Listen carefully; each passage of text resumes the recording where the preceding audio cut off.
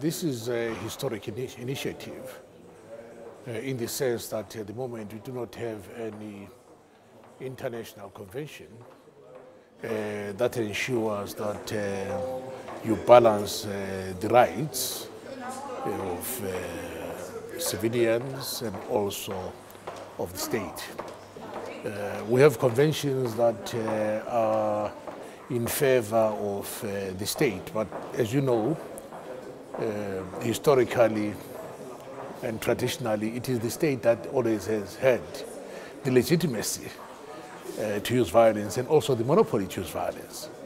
But that was to be the case because in the old days you could clearly identify who the enemy is, and therefore the rules of engagement were very clear.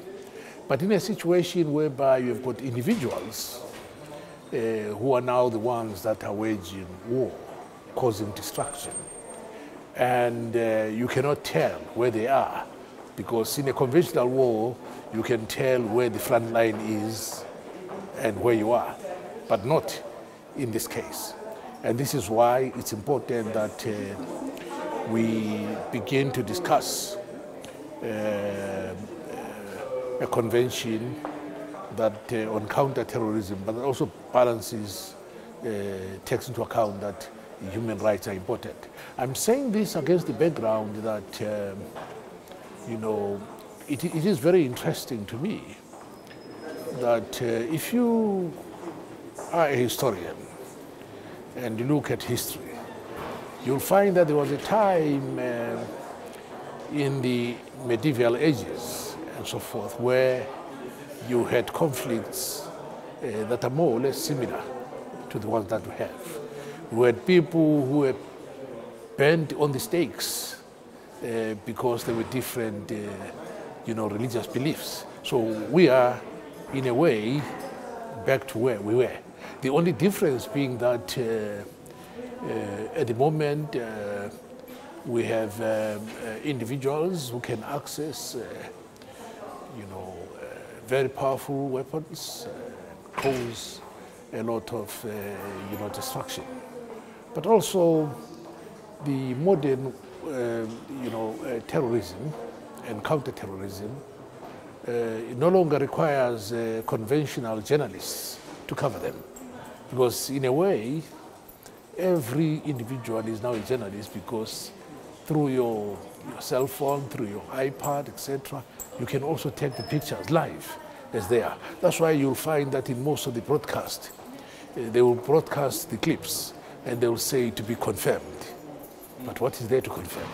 Because we live now in an interconnected world, and ICT has also made it possible for those who espouse, you know, terrorism to make attacks that are high profile in order for them to attract attention to their own cause. Whether that cause is legitimate or not is another issue.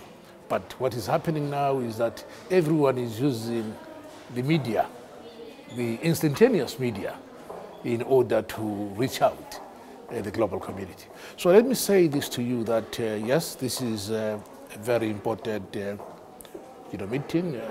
I have a couple of my member countries that are here, but I intend in March, when I have my meetings of foreign affairs ministers, to have a presentation of this so that the 19-member group begins to take ownership and participate in this program. So it's all in pursuit of all of us trying to explore ways and means in which we can have a more peaceful world, a more harmonious world.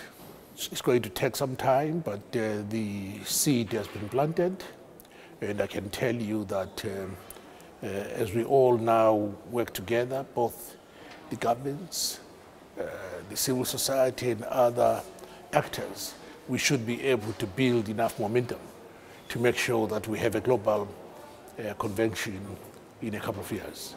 It's not going to be easy because, you know, it's all because of the fact that as long as we adopt the position that I'm 100% right, you're 100% wrong, then there will be those who will argue that those who cause death of non-combatants, of civilians, should have no rights at all, because they've already done that. So what I'm saying to you is that yes, it will take some time, but the seed has been sown, and as I've indicated, we're on the right track. Well, my message is the Global Networks for Right Development is doing an excellent job. In fact, they are occupying a space, because the law of nature says when there's a vacuum, something was occupied. But this is timely in the sense that they are better placed to bring about this consensus. Obviously, in the global world in which you live, there will be contestations as to who really is going to take the lead. So I'll not be surprised that going forward, you'll find that there are those who are also going to come up with more similar initiatives, but with a different agenda. This one is non-partisan in the sense that it does not involve those that have got any ideological fixation. We're simply saying, let's deal with the root causes. But also in addressing the root causes, but also find out how, let's also ensure that the rights of those who are alleged to be on the other side are not trampled upon, because they have got their own rights, just like those on the other side have got their own rights.